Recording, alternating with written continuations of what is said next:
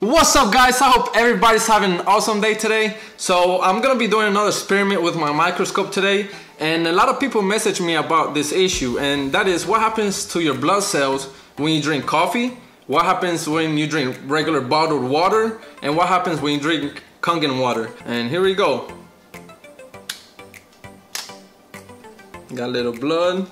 So right now we're at 10 times zoom, and you can see that my blood cells are really not moving at all. They're not moving, which means that, you know, I'm really dehydrated. So now let's go to 60 times, and there it is, guys.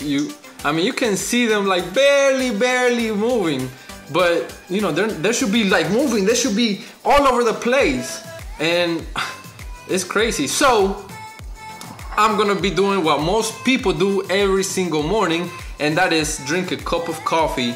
And I put almond creamer in here and no sugar. I didn't put no sugar in here. Bah! Woo! All right, so right now we are looking at my blood 10 times zoom. They are moving a lot more than they were, which is good, which is a good thing, right? So let's go to 60 times.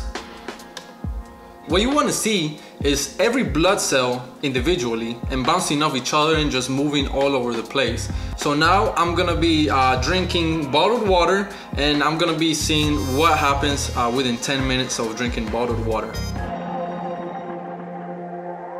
Boom! Let's do it again, baby. Woo! You can see the blood cells moving. This is a 10 times zoom, and to be honest, you can see the little blood cells has separated a little bit. And let's go to 60 times zoom. All right guys, so this is a 60 times zoom. As you can tell, the blood cells are individually, but you can see some of them are still stuck to each other. I'm gonna go ahead to my machine, get 12 ounces and see what happens after 10 minutes. And I got my measuring cup just in case there's some skeptics out there saying, oh, you know, he drank more than 12 ounces, whatever.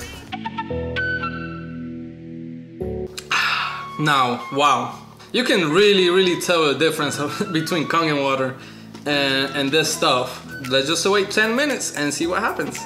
All right guys, so this is a 10 times zoom, and I can clearly see more cells moving around. Not as much as I would like to, but just keep in mind that I did drink coffee and I did drink Dasani, and both of those beverages are really acidic. Let's go at 60 times. This is the main reason why I made the investment into the microscope.